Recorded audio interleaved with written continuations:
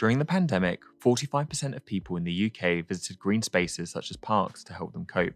Despite this collective use, we remain responsible for environmental degradation that can damage mental health in diverse and unexpected ways.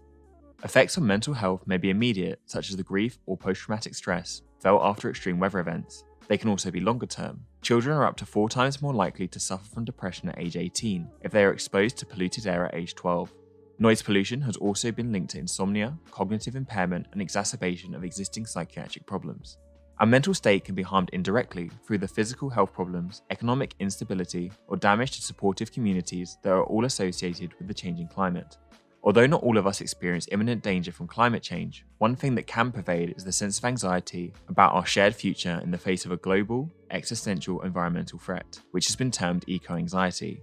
Nature can provide a solution to these issues. It has been found to help with anxiety, depression, and seasonal affective disorder. Green spaces promote cognitive development and self-control in children, and better working memory, cognitive flexibility, and attention control in adults. Nature might even make us nicer, with studies finding increased cooperation, consideration, and generosity following school trips into nature versus a museum.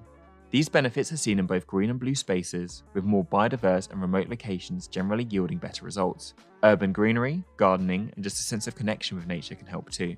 Increased emphasis on nature in urban planning can lead to significant savings in public care budgets, especially when tailored to neighbourhoods with limited access to green spaces.